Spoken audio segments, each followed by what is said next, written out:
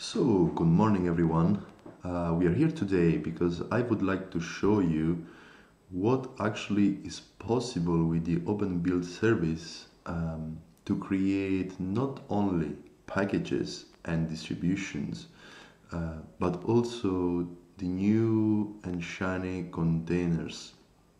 In fact, openSUSE build service gives you the possibility to build RPMs, to build containers, appliances, all using the same user interface and the really powerful backend.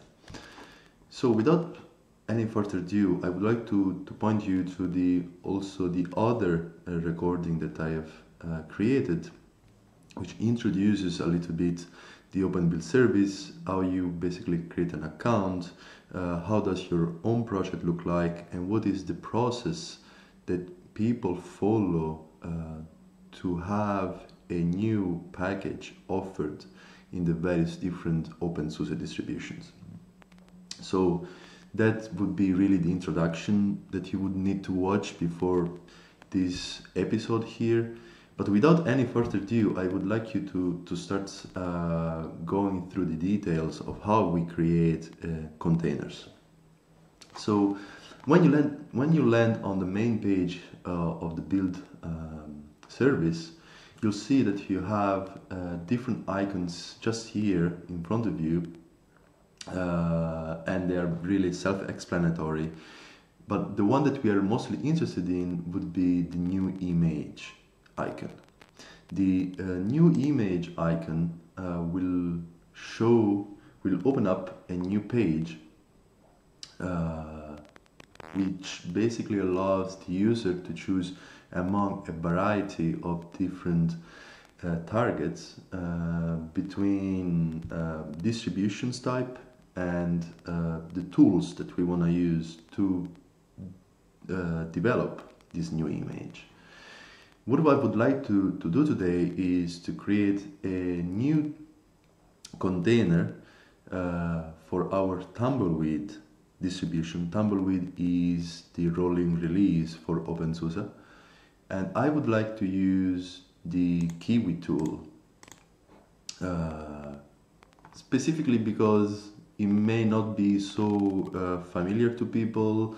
Docker is very well known, so how you create a Docker file, it's pretty much a done deal these days. So I would like to show you how you do this through Kiwi. So once you chose container built using Kiwi in the section referred to the openSUSE Tumbleweed, then we go to the bottom of the page and we just name our appliance.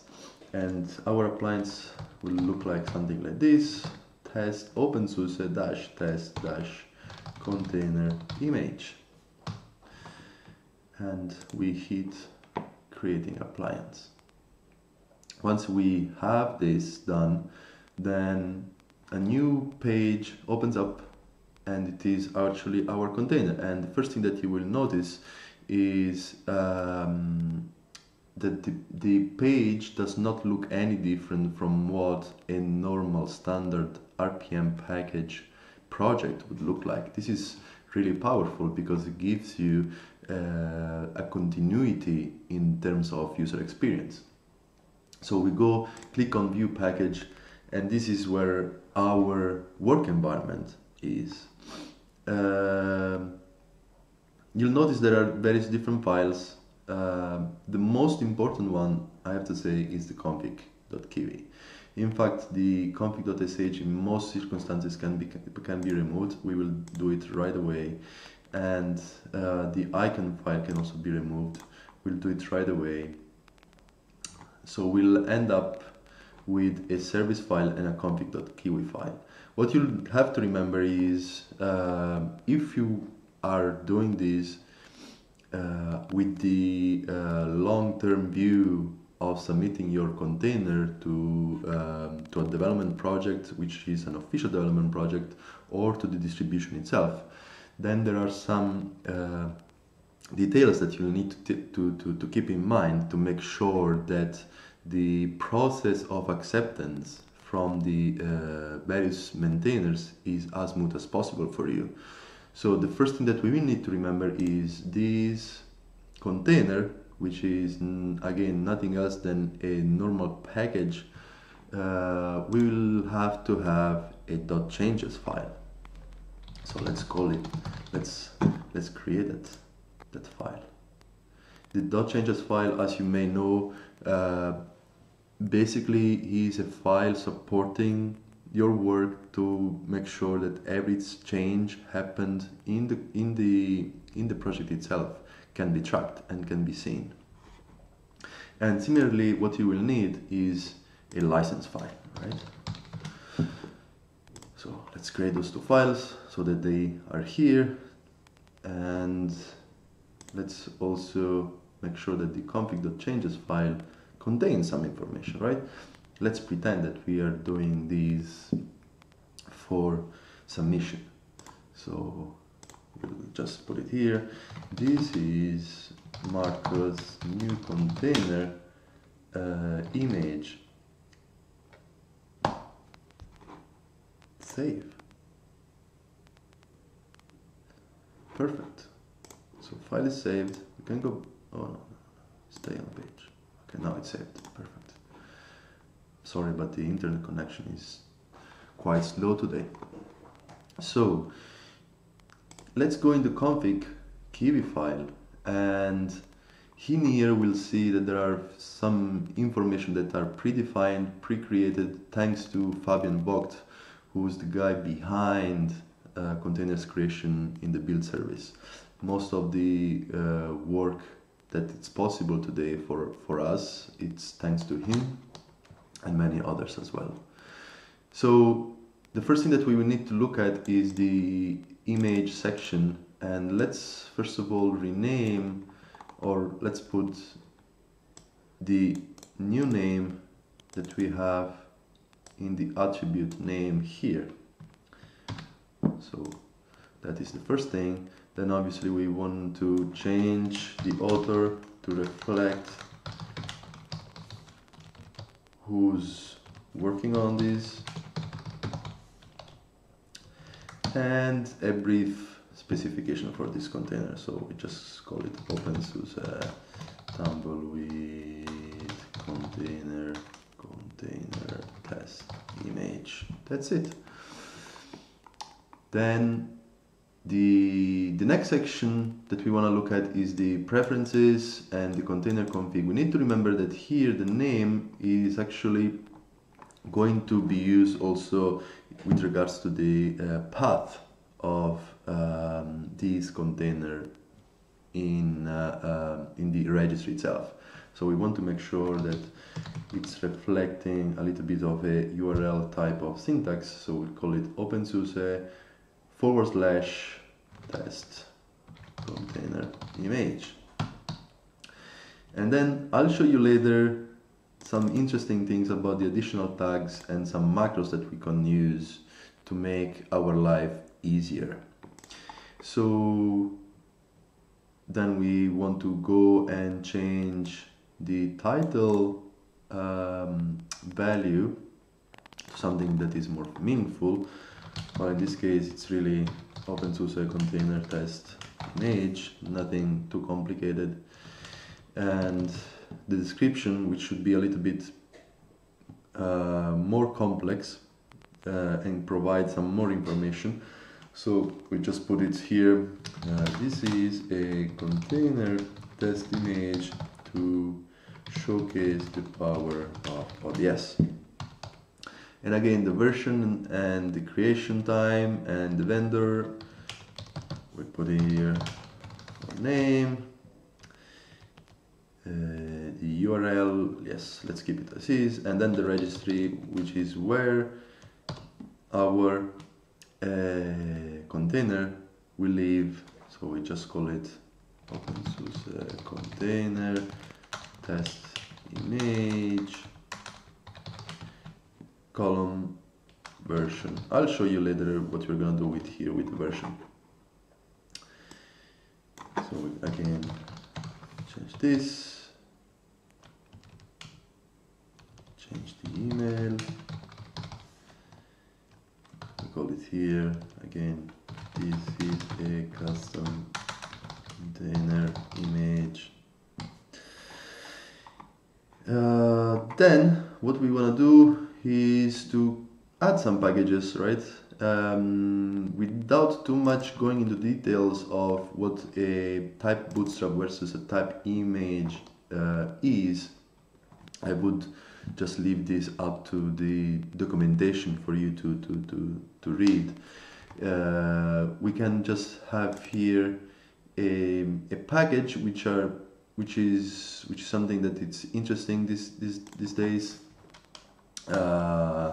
and because I am very interested, because I am very interested these days in artificial intelligence, I would like to add the package TensorFlow 2 to this container, and all this can be removed. Okay, so we save. We have saved this container, and if we go back, well, it will take some time for the build to kick off again. Let's give it a little bit of a hint. So now it's building. While the build happens, I will show you what I meant before about some interesting macros that we can use to make our life easier. And we go and take exactly a container for TensorFlow 2, which is already offered through the openSUSE registry, who has a project already in the build service. And I will show you what's really interesting about these macros. So first of all, in the service file, we can instruct OBS to use some service that allow us to extrapolate the version of the package itself, the one that we are actually shipping through the container, and expose that value through a macro. In that case, is package version, and we just simply need to put here the same package that we are obviously shipping with the container. So let's do this. We can take this code, all nice and tested, and we just put it in our service file. That's it.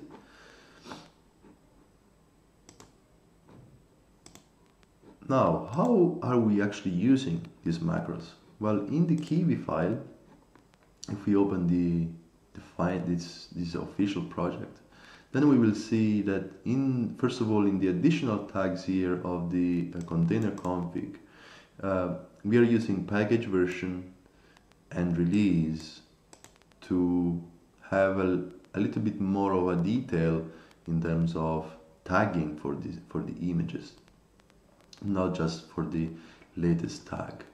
So we could basically use this. But what's really interesting to use the package version is as well for the title, so to give it a little bit more of a meaning for whoever is going to use this container, to use the same package version in the description, as well as using it for the version itself. So using a package version and a release to really show how, not to show how, but to show which package version this container actually ships.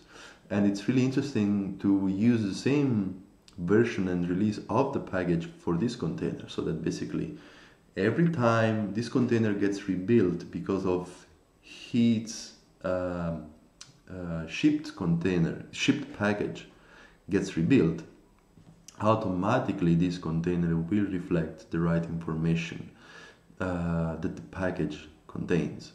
So you have to remember that due to dependencies and due to also specific updates of packages, what we really want to make sure is that when the package TensorFlow 2 in this case gets updated by its maintainer, or if the package itself is not a new package but gets rebuilt because of dependencies that are part of the operating system itself. Then we want to make sure that the container also gets rebuilt, and this is already done automatically by OBS. But then what's really important for somebody that's maintaining the container is that this person does not have to remember, or does not have to know, or does not have to be notified that a new package has been built and shipped, and so the container needs to be updated. The last thing that we want to do is to have to update the Kiwi file continuously just to reflect the new version of the new .release change of the package. We want that to be taken care of automatically, and this is exactly why you want to use these macros to ensure that the burden of maintenance for you of the container itself is the bare minimum. And this is what basically these macros guarantee you to do. Now, you'll have to remember that automatically when you get your container supported in factory or in a developed project, then this container gets published automatically. That is not true for your home project container. And so if you are interested to show to the outside world how your container looks like, or you want people to start using your container, well, you'll have to remember to basically go into the repositories and turn on the publish flag here, so that basically when your container is built, automatically gets published. Where does it actually get published? Well, it gets published on the openSUSE.registry.org.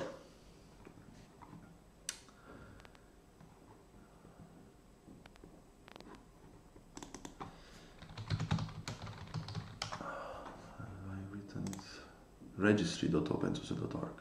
Yes, my bad. Which is basically a notary for all the containers that people can develop and publish through their own project, or the official containers, who are the ones that have landed in a factory, for instance. And in here you'll see well, yeah, first of all you have to choose what you want to use, but then we can look for our package which exists here on the notary registry for openSUSE, and the actual front end allows you to just simply copy the instruction to basically pull this container automatically in your on your machine so that you can run it. It's all very convenient, and it all starts from having the same front end, which is OBS, that allow you to create packages and to create containers. And as I said, please watch for the other video tutorial that explain you a little bit how the OBS is organized, how the user life cycle development looks like, how the process that you need to adhere to looks like. And all this is just to make your life much easier and your development experience smoother when it comes down to the submission to the official projects that build the distribution. I really hope that this video tutorial was useful, and please do not hesitate to reach out to me. My name is again Marco Varlese, and my email is marco.varlese@suse.com. Please reach out to me and I will be very happy to answer any questions you may have. Thank you very much. Enjoy the hacking, and I really look forward to seeing more containers from you on OBS. Thank you very much.